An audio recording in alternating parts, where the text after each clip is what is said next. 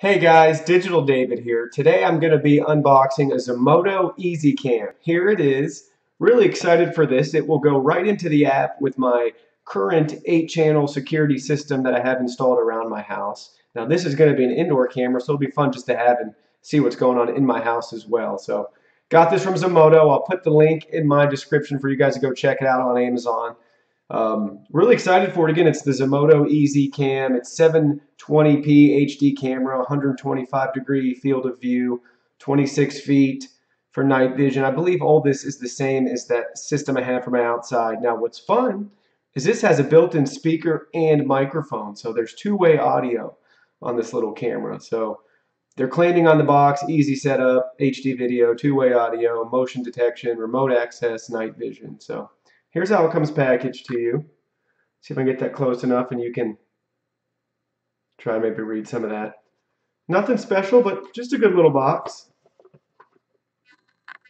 And now we'll go ahead and open it up and see what we got on the inside. Come on, whoops. First thing out of the box, your user manual.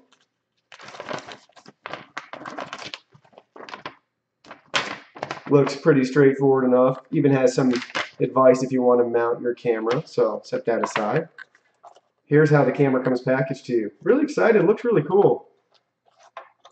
Ooh, it's pretty little. Wow. Wow, I'm actually really impressed. So I guess you could even mount it this way if you wanted as well. So nice metallic stand.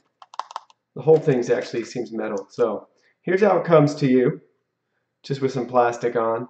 I'm really impressed. I was not expecting this. I used to have one of those old little D-Link Wi-Fi or wireless cameras like this too, and it's just really cheap.